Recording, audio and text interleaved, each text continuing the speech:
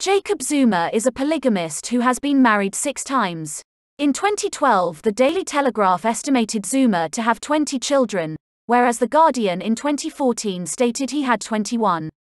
His son Edward was born in 1977, with Minah Shongwe, sister of Judge Jeremiah Shongwe, who asked to be recused from Zuma's rape trial because of the liaison.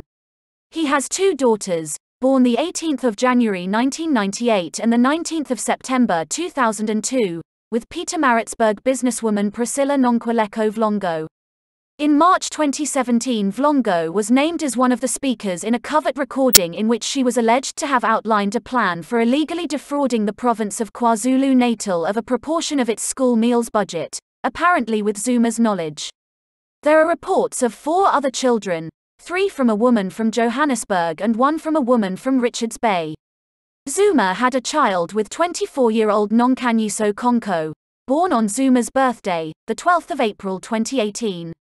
They plan to marry, with lobola negotiations underway.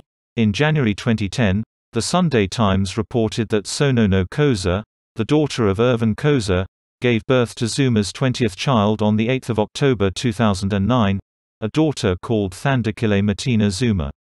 Zuma confirmed that he had paid inhewulo, acknowledging paternity. He protested the publishing of the child's name, saying it was illegal exploitation of the child. He denied that the incident had relevance to the government's AIDS program, which promotes marital fidelity as a mechanism for preventing the disease, and appealed for privacy. On 6 February, Zuma said he deeply regretted the pain that he caused to his family, the ANC, the Alliance and South Africans in general. The office of the presidency's comment was that it was a private matter, and the ANC defended Zuma, saying it saw no links between its policies on HIV, AIDS and Mr. Zuma's personal life. ANC Youth League leader Julius Malema said, "We are Africans and sitting here all of us. Zuma is our father, so we are not qualified to talk about that." Malema said the ANCYL would emphasize its HIV program and one boyfriend, one girlfriend stance in an awareness campaign across the country.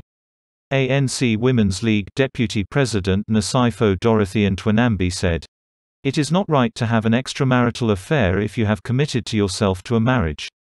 But under the Customary Marriages Act, if the first wife agrees, and if all these issues are discussed with her, we can't do anything." On 5 February, the ANC acknowledged the widespread disapproval by saying that the experience had taught us many valuable lessons, and they had listened to the people. COSATU, an ANC alliance partner, passed no judgment but hoped that it will be a matter on Zuma's conscience. Vavi reiterated Zuma's appeal then that he be accorded his right to privacy, and the child protected from undue publicity. Taken from Wikipedia. Please subscribe to my channel. Thanks for watching.